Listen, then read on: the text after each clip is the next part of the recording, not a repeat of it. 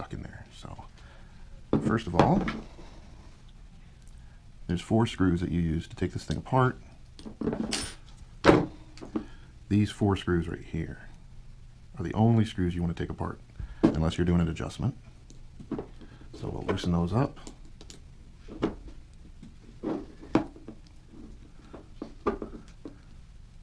Take them out.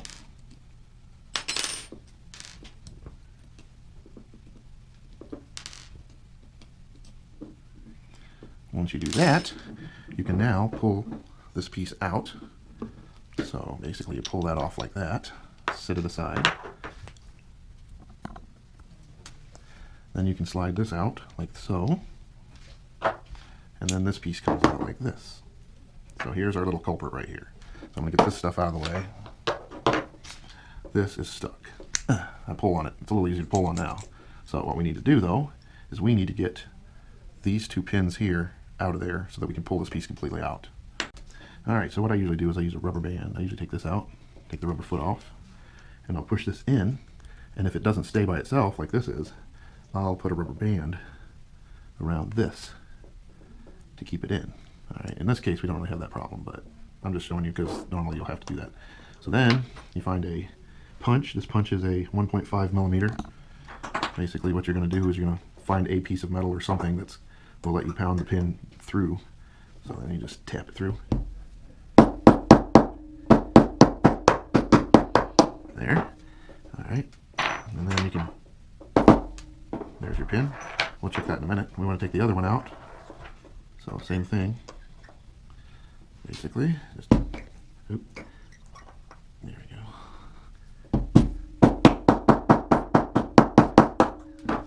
It's being a little stubborn with me today.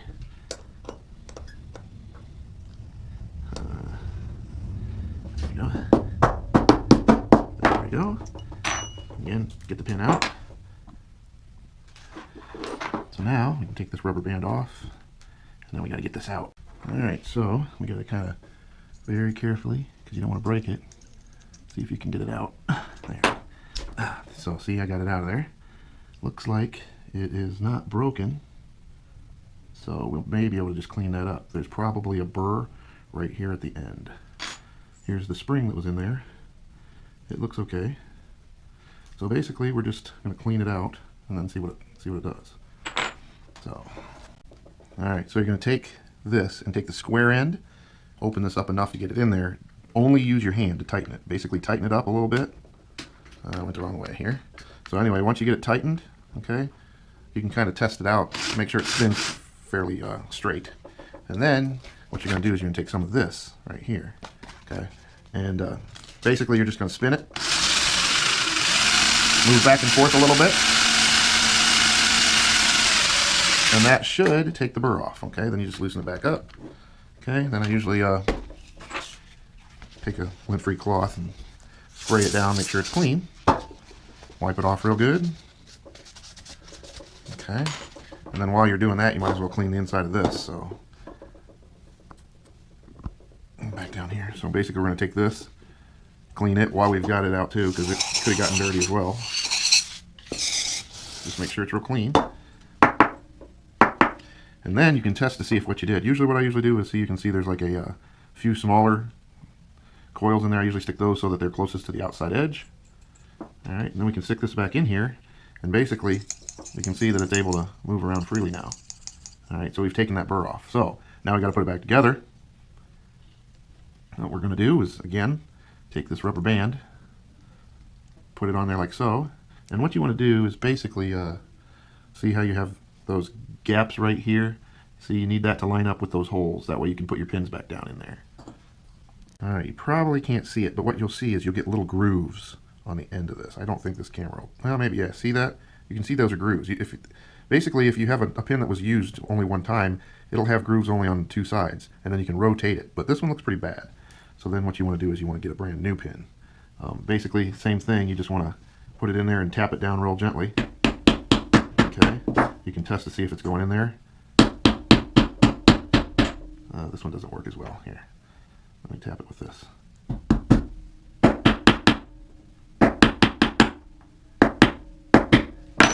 Alright, So that's in there and it's still moving.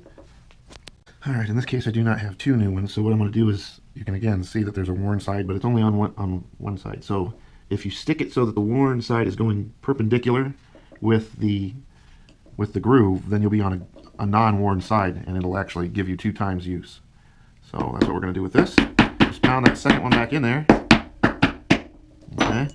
Make sure it's not sticking out. You know, it's got to be flush on both sides because it'll cause an issue otherwise. Then you can take this apart, test it. This thing never gets lubricated. That's just a big no-no. It'll throw off timing. But if you've got it working like this, you should be good. All right, so now we just got to put the thing back together. So to put this thing back together as we took it apart, basically the first thing you want to do is take this, okay, and this piece. This little ear here, okay, that sticks out, goes into this little window right here, just like that, okay? Once you got that together, that flips around and fits just like a puzzle, fits right in there like so, okay? So we'll put it in there like that, okay? Now, next thing you want to do, take your piece like this, okay? See, there's a ball bearing right there. You just, or not a ball bearing, but a ball bearing set. You just slide that in like so, okay? And the trickiest part is this little thing right here. We call this the Mickey Mouse gear. It kind of looks like a Mickey Mouse gear. Basically, you want the ears pointing out, away from the head. So this would be wrong. You want to take those and stick them so they're out, like that, okay? Then you just kind of set it there, and you flip this around, and you first put it onto that, and then there's some pin holes right here that have to go in. What I usually do is I get it close, and then I just kind of tap it, and if it worked, basically what you should see is, see how when I move this, it also moves that piece. If that happens, then you've got it back together right, okay? So then basically you just want to put your 4 screws back together, just like so. Like so. I just hand tighten them at first, and then anytime I tighten something that's got multiple screws, I always just kind of do the whole crisscross just to make sure it's even. So we'll just do, you know, basically snug it. Don't want to strip it out. Okay, and then we're good. And then you can, again, just test. It seems to be working good. We're going to put this back in. And then we're ready to go from there. There we go. Still working. Now we're ready to go put the head on the machine.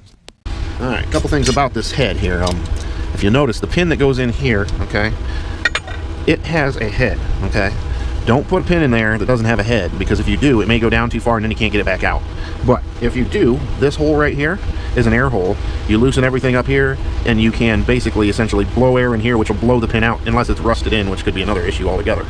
So anyway, to put this back on, what you do is you take the pin out, you open this up, and then you basically bring it around. Okay, now if it doesn't work for you, you can actually rotate this wheel up here, and that'll lift and lower that up and down, but generally you don't need to. Alright, once you get it on there, you need to slide that up and then close this door into that little notch right there, okay? So now that we got that done, I dropped my pin in here. Alright, there we go. You take your pin, you put it down in there, okay? And you might have to back that up. Get that pin in there, okay? Now it's not going to fall off, but what you want to do first is push this corner here all the way up, and then tighten the set screw, okay? What that does is that basically aligns your head to the same spot that it was in before. Then you can tighten this, okay? And then the last thing you do is you basically just tighten this set screw onto that pin so that pin also doesn't fall out. So I know I should be using a crescent wrench, but I couldn't find it right now.